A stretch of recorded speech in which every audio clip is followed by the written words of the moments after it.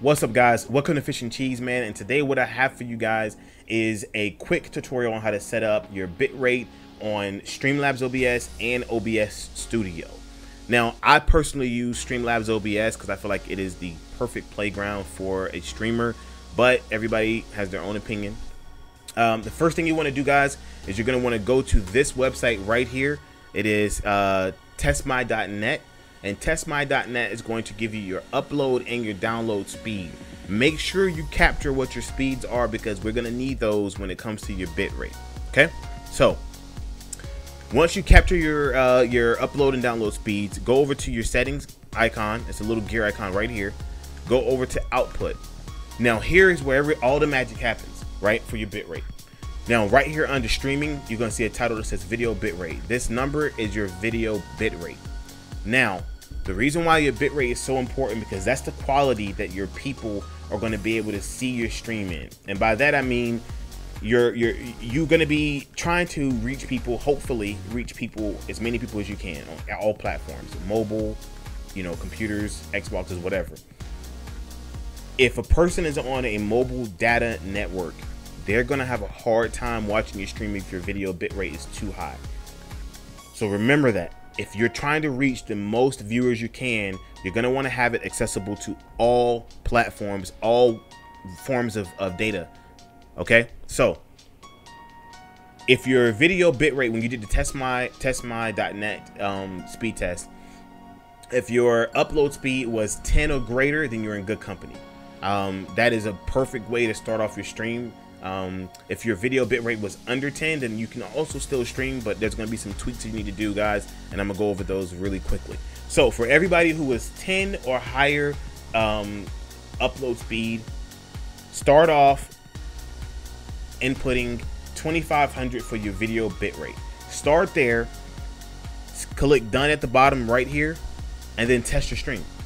Play a game, see how it streams, You can actually you know, just play normal. Don't even worry about like pulling up on another thing, and then have your if you're on Mixer or Twitch, have your VODs set to save. So what you can do is you can actually go back and watch your VODs and see where you had issues with your clarity, and then you can say, okay, well, you know, it seems like it was working fine, or pull up another tab on your laptop or your phone or whatever, and then test it per mobile data and wireless or Ethernet connected computers. So let's say that you started at 25 and it was fine, everything was smooth. You can actually increase your bitrate by 200 to 300 each time to try and figure out if you can get better quality. Now be careful with that because as the quality increases, also does the bandwidth requirements for your viewers.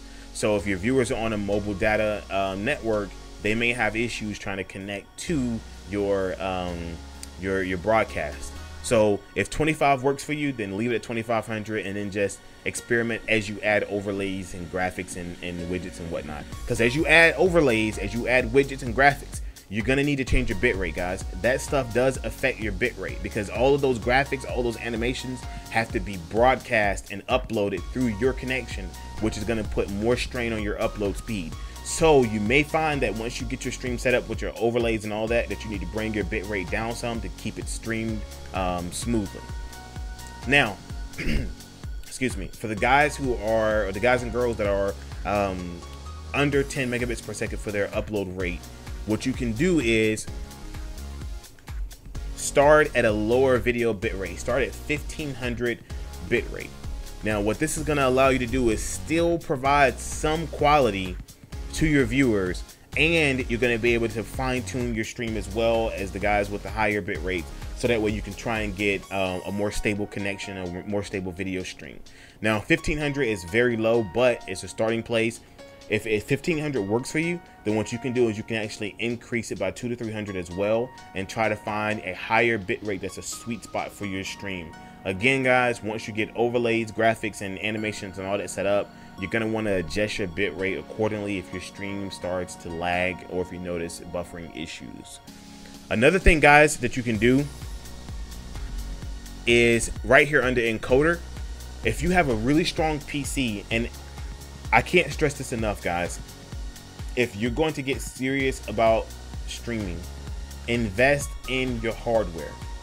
You don't have to, if you have a PC, you don't necessarily have to go and buy a brand new rig for $1,800 or anything like that. But a graphics, a capture card is going to be the first thing besides a webcam that I would say you need to get.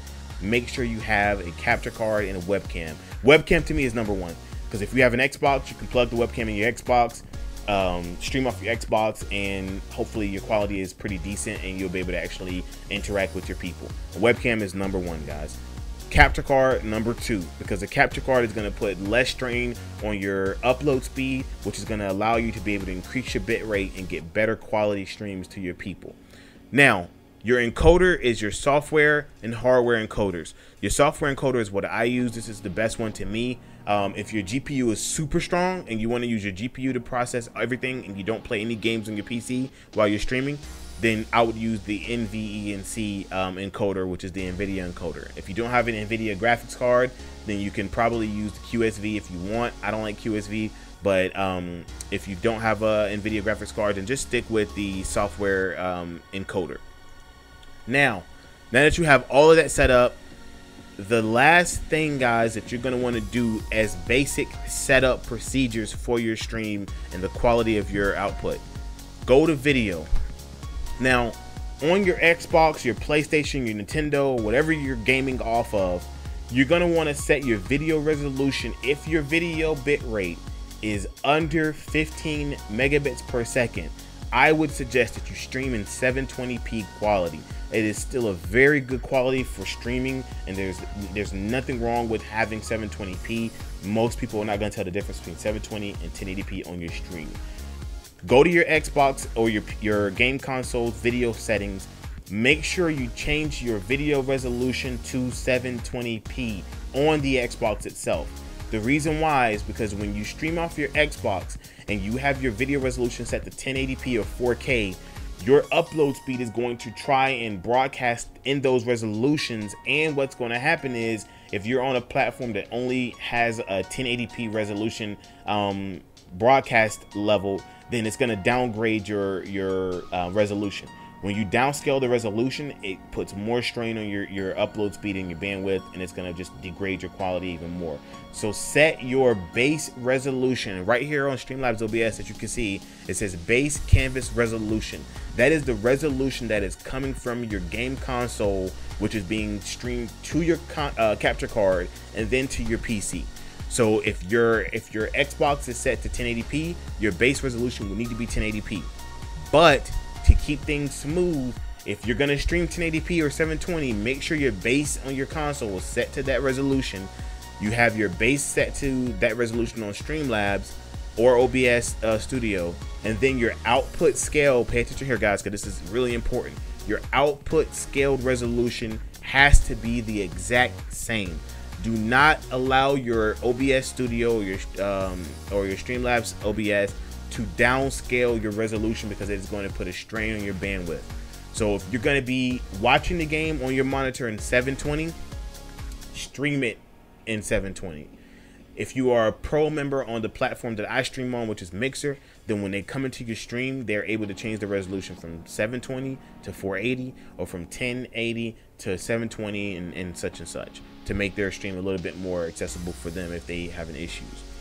Once you find out what you want to do, hit save. The next thing you're going to do, guys, if you want to get a little bit more in detail with it, there's a website called Bryant. Bryant is a great place for information on how to set up your stream. If you go over to tools and then click live stream calculator, webpage pops up, tons of information here. There's links like this one right here that would actually take you to another page that would help you set up your stream even more and get your video bitrate or your quality even higher. There's also another beginner's guide right here. But this is where, you know, when you really get technical, this is where you're going to want to go, guys. This is your calculator. This calculator is going to allow you to be able to fine-tune the quality of your stream. You can set your resolution, height and width. You can set your frames per second, your BPP,